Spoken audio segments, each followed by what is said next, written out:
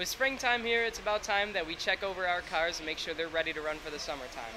One thing that you want to look for is our air filter here. So the air filter is important to keep clean because if any, leaves, rocks, sticks, we don't want that getting in the air filter because that affects the performance of your car. That's also not good for the longevity of your car. So most cars are pretty simple, 2 clips you usually have to undo with your hands and it should come right out. You slide it right out. You want to hold it up to the light, so make sure you're looking at it thoroughly, and once you're done, pop it back in the car, put the clips back on, and you're good to go.